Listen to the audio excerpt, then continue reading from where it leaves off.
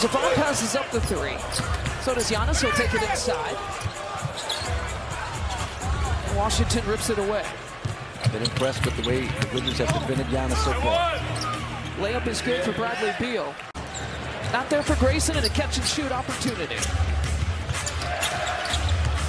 So Bobby Portis will be the first sub to check in here for Milwaukee. There's a soft touch by Kyle Kuzma. Same approach as the other night when these two teams met New Year's Day. Soft defensive principles. It's a zone, but it's soft.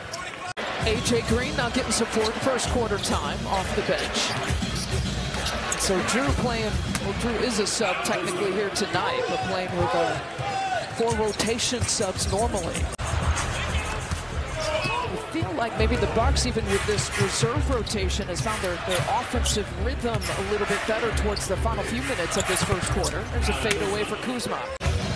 Some changes made out of that quarter break with Giannis back in and Brooks back in, Grayson's back in. A.J. Green and Javon Carter. Jago looked at here to Brook.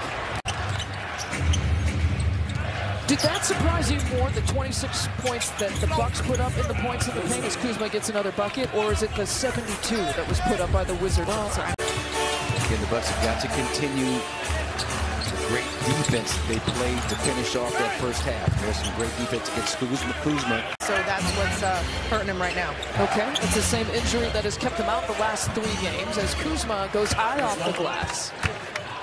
Trying to knock down some shots, so the Bucks have got to continue their high rate of efficiency. That's not good transition defense. Kuzma leaks out. Giannis tried to get him. Called for the goaltend, and they'll score the bucket. Dia inside with that post up, and even a better find by Giannis to get it to him. Triple double watch for Giannis Antetokounmpo. Now Giannis kind of fell asleep on the weak side of the board. Kuzma able to beat him to the offensive rebound, keep the possession alive. He beat him to the rack too. Spin move with the left hand.